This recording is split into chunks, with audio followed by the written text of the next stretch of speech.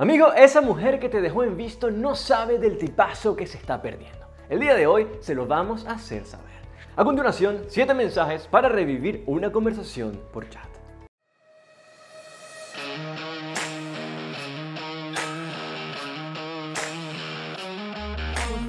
Bienvenido a la familia, es un honor tenerte aquí. Mi nombre es Luis Caraballo y no te olvides de suscribirte y activar las notificaciones. Y por cierto, si quieres que nosotros personalmente nos encarguemos de que tengas ese teléfono a reventar de mensajes de personas maravillosas, entra en gruposecreto.com y en 30 días nos encargamos de transformar tu vida. Comencemos.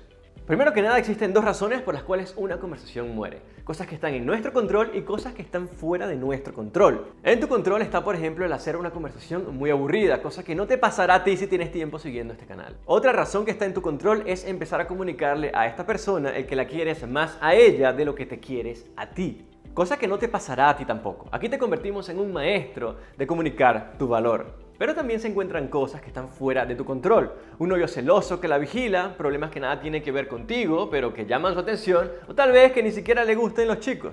Las cosas que están en tu control, pues, las puedes trabajar. Pero aquellas que no pasa nada. Un tipazo como tú no tiene tiempo para desperdiciar en una persona que realmente no lo merece. Así que lo que haremos aquí será aprender el cómo darle una oportunidad. Esta de aquí es una de mis favoritas y se llama 1, 2, 3 probando.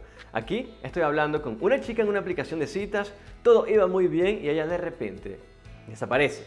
Vengo yo y le escribo 1, 2, 3 probando. Es una forma simple, no transmite ningún tipo de desesperación y además es algo divertida. En esta oportunidad ella me responde y luego vuelve a responderme pensando que me perdió, preguntando ¿qué haces? 1, 2, 3, ¿te escondiste? ¿Dónde estás?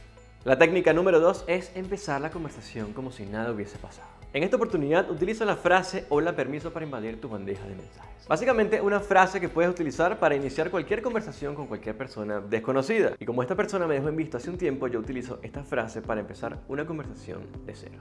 La técnica número 3 es responder a un estado. Si esa persona que te gusta constantemente está subiendo historias a su WhatsApp o a sus redes sociales, esto te hace muy sencillo el reiniciar una conversación. Lo único que tienes que hacer es esperar a que suba algún estado interesante o curioso y hacer un comentario sobre eso. Mi recomendación trata de que ese comentario no sea únicamente un cumplido, que no sean solamente demostraciones de interés los que tienes hacia esa persona, porque créeme, incluso a la mejor torta si le pones demasiado dulce, empalaga. Otro ejemplo de una respuesta parecida a su estado es escribirle me gusta, pero 3 puntos suspensivos. Básicamente diciéndole que algo te gusta sobre su estado, pero que tienes tal vez una objeción. De nuevo, la idea es despertar algo de intriga y comunicar diversión. La técnica número 4, y esto funciona muy bien con una persona con la que tal vez tienes tiempo hablando, pero que por alguna razón la conversación murió, es escribirle la frase voy a darte 2 opciones, escoge una. Y lo que haces es darle 2 opciones a esta persona sobre algo que quieras escoger para ti.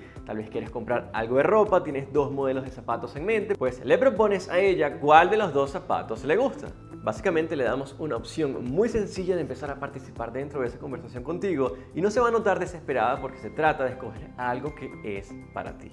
La siguiente técnica es colocar un emoji raro de la nada en la conversación para reanimarla. Digamos que todo está bien con esta chica, de repente ella desaparece. Realmente supones que tal vez dejó su teléfono ignorado o tal vez ya no abrió esta aplicación. Un pequeño emoji raro puede hacer el trabajo de reanimarla.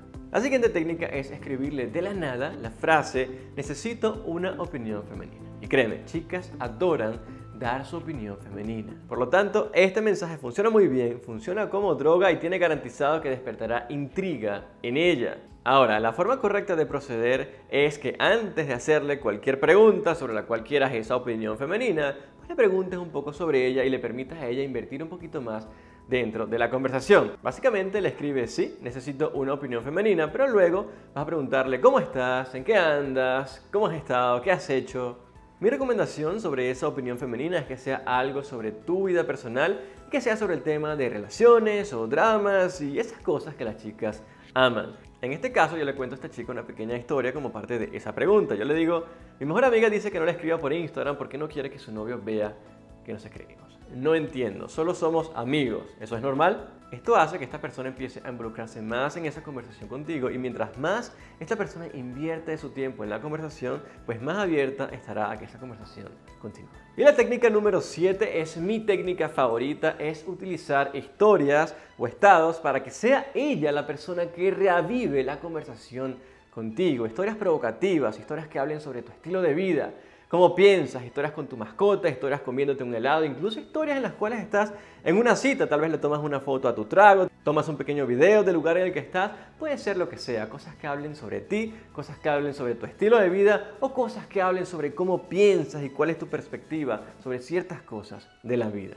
Brother, lo más importante es esto. No te desesperes por una persona que realmente no te merece. No te desesperes por una persona que realmente no conoces bien. Si una chica te llamó la atención, genial. Es una candidata más a convertirse en esa relación ideal con esa persona especial que tú sabes te mereces y que tú estás buscando. No te conformes con menos. Créeme, para que una relación funcione tiene que ser algo de dos. Así que una de las habilidades más importantes que tenemos que internalizar son nuestras capacidades de hacer que esa otra persona entienda nuestro valor y se sienta motivada a poner de su parte. Pero si ella no pone de su parte y nosotros estamos demostrando desesperación, no estamos haciendo que esta persona se sienta más atraída hacia nosotros, más bien la estamos alejando. Entonces, utilicemos estas técnicas para el bien, para darle una oportunidad a esta otra persona de conocernos y participar de lo asombrosa que ya es nuestra vida. Si lo toma bien, si no lo toma también, incluso si lo toma, pues va a tener que seguirse esforzando para que nosotros la tengamos a ella en nuestra vida. Hermano, te deseo mucho éxito, te deseo mucho amor, te deseo lo mejor de la vida. Gracias por ver este video.